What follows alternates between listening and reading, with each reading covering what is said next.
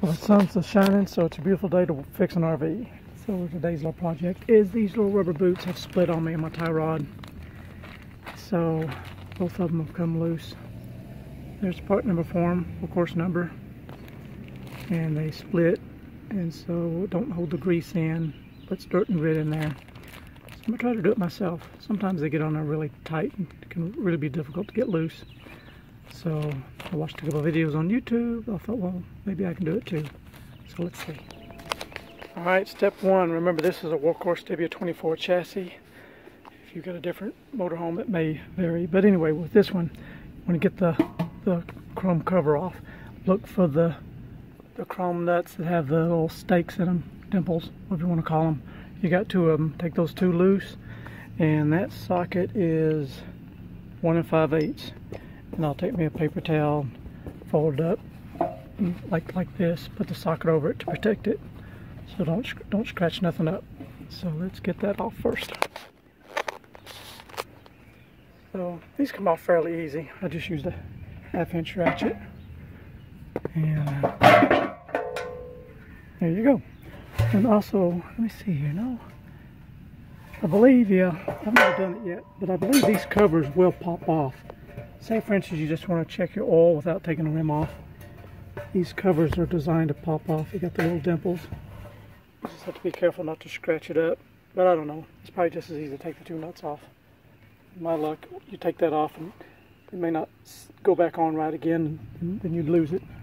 Then you have a big hole in your rim. That wouldn't be pretty. All right, so got that off. Of course, here we can check our oil level. It looks fine. Actually, it's a little on the high side. I think it's the way the axle is tilted at the moment. And now this socket is this big monster here. It is 1 5/16". That's what that is. Okay. Now remember, these things torque up to 475 foot-pounds. So it takes some grunt to get them loose.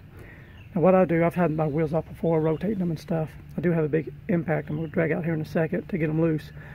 But even after I get them loose and put them back on with an impact, it's still, the impact won't, I'm not sure if I'm getting them back up to 475.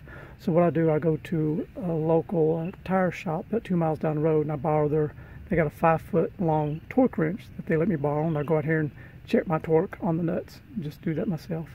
I think most tire stores wouldn't mind that you do that if you know somebody, because you want to make sure you get them back to 475 for sure.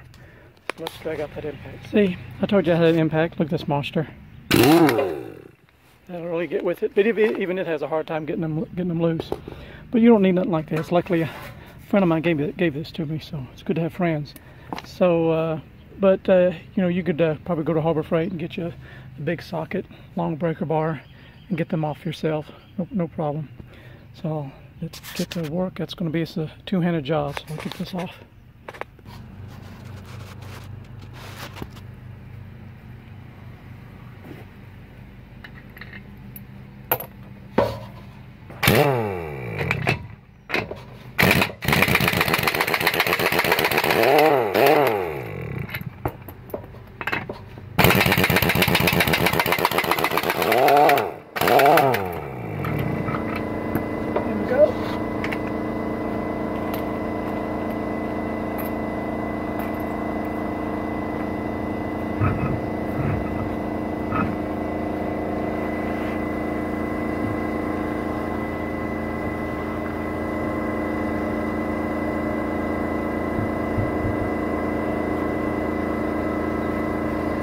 That.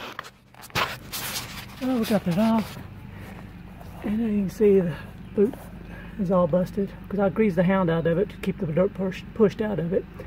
So I'm gonna take that nut loose, give it a love tap, see if I can't get this off.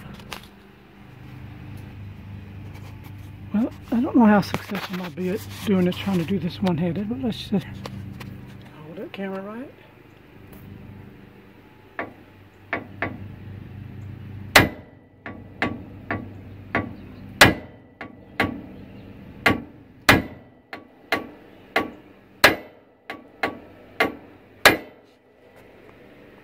Has she moved? Don't think she has yet. But looks like it's going to be a two-hand job. Well, it came loose. I mean, All it took was a few more whacks. Not real bad. I thought I was going to get a sledgehammer, but I whacked it on the side a few times. I whacked it right here a few times, and one more on the top, popped right out. So it wasn't too bad at all, but I guess the combination, because I've seen a lot of YouTube videos where they hit them on the side here to shock, I guess, the taper, and then knock it on top. So I'll take that nut loose, get the rest of the way down, clean it up, put the new rubber boot on. Well, I ran into my first snag. My Blue Ox True Track, I think that's what that's called, will not let that come down. So now I got to go and loosen those up to drop down that Blue Ox bracket, so I can get this the rest of the way off. So that's what I'll do next. Yeah, it's always something. That worked out pretty good. Didn't have to drop it completely, just loosen it up enough to get that bracket down. I got it loose. Just slide this on there. Put it all back together. Yeah.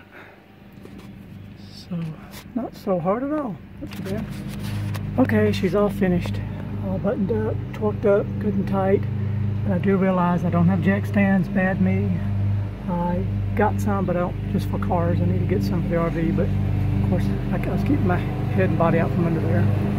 So I got that project all finished. All I gotta do is put the tire back on. If I can do it, you can do it too. Thanks for watching. Have a great day. Bye.